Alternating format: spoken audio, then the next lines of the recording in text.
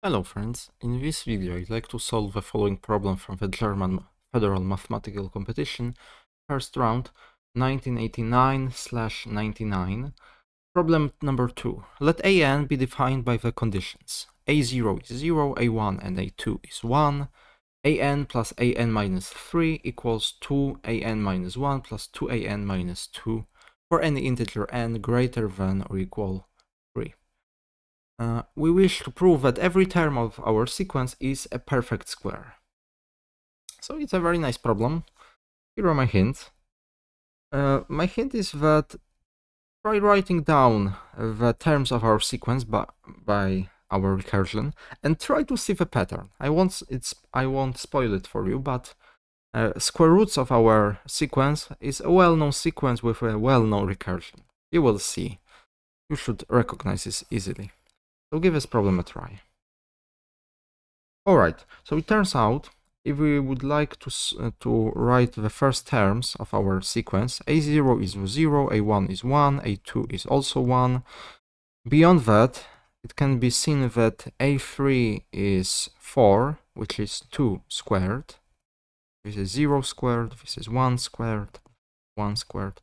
The next term, well, by the way, I get these terms from this recursion. From this recursion, we can find an in terms of three previous terms. So a4 turns out to be 9, which is 3 squared. a5 will be 25, which is 5 squared. And maybe a6 will be 64, which is 8 squared. You probably see what happens. Namely 0, 1, 1, 2, 3, 5, 8. What is that? Well, it's Fibonacci sequence. It's a this Fibonacci sequence. It's our guess, we will prove it. So my claim is that for every natural number n, an is nth term of Fibonacci sequence squared. And I will prove it by showing that our two sequences satisfy the very same recursion. Proof of my claim. Proof. Well, the beginning is very simple. f0 squared is 0, which is a0. f1 squared and f2 squared is 1, which is also a2 and a1. So no problem there. And now, well, notice the following. Fibonacci sequence has this well-known recursion. Fn equals Fn minus 1 plus Fn minus 2. And also, I will write the very same equation, but with n minus 1 instead of n. Alright.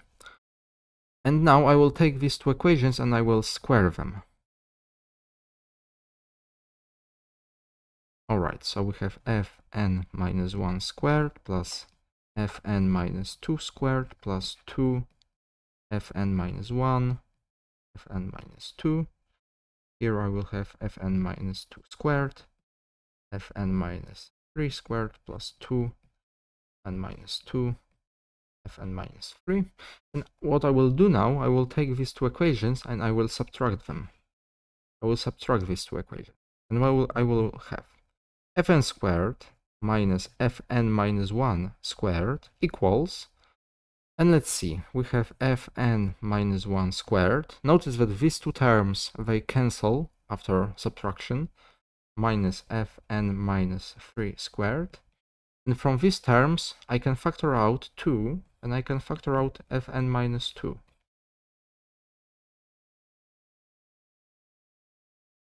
Alright? And now, what can we do? I will take this term and I will put it on the left hand side.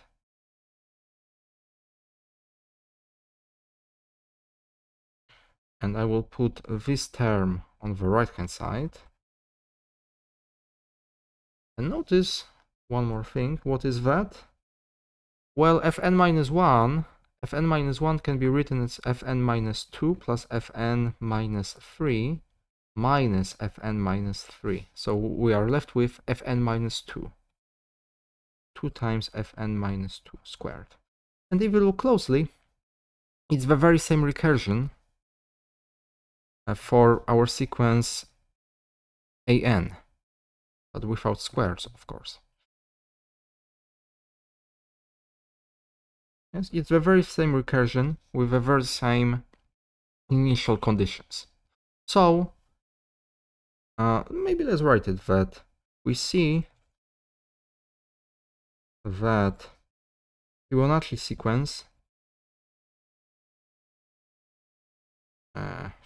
sequence squares of Fibonacci sequence and our sequence an satisfy the very same recursion with the same initial conditions,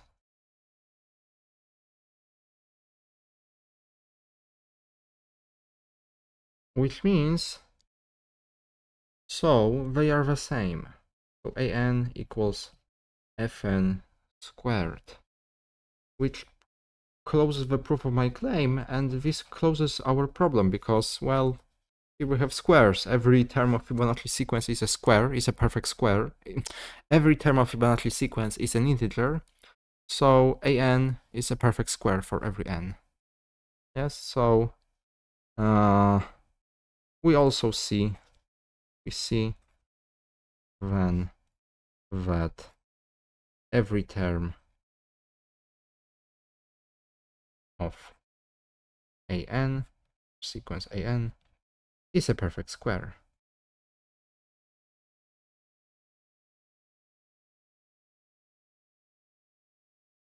Which closes our problem. And that is it. So thank you very much for watching. I hope that you've learned something this time, and I will see you next time. Goodbye.